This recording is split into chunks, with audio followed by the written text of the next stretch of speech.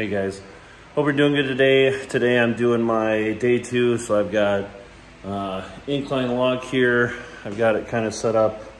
I've done a little bit of warm-up stuff, but I think I'm ready to throw some weight on and see where we get. But that's what I got today, and then I got some shoulder accessories. I got to do some lat raises, side raises, whatever, some front raises.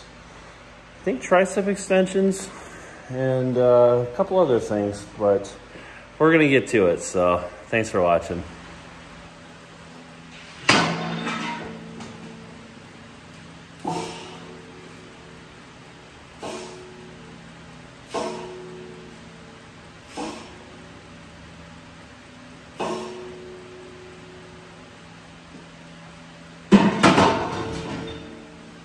I'm not sure what I'm doing differently, but for some reason the unrack feels different than how I was doing incline log before. I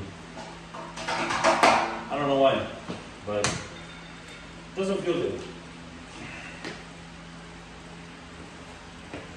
And I'm just doing sets of 5. I gotta do, I think 195 today at 2 sets of 5. So I'm just gonna do 5s, warm it up until then. So that's what we be doing today.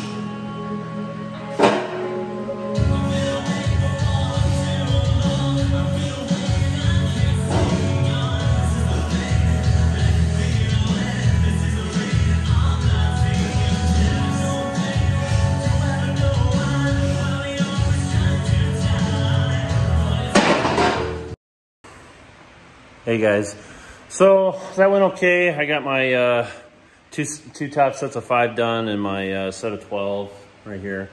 Not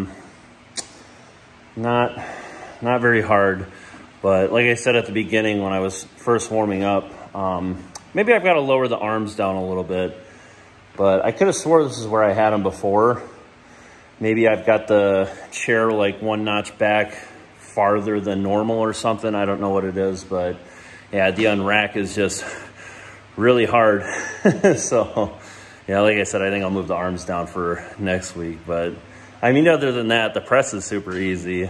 But I guess if I did what I do, 225 for 10 on a regular incline, I should be able to do 2 sets of 5 with 195 on log because it's easier. So, but anyway, so I'm gonna wrap this up. I noticed that when I make a little bit longer video, like 6 or 7 minutes plus or whatever, only 3 people watch it, but when it's like 5 minutes or shorter, more people seem to care. So, but yeah, so I'm gonna wrap it up, do my accessories, go inside, probably get something else done today outside since it's a nice day. But I'll catch you guys in the next one. See you later.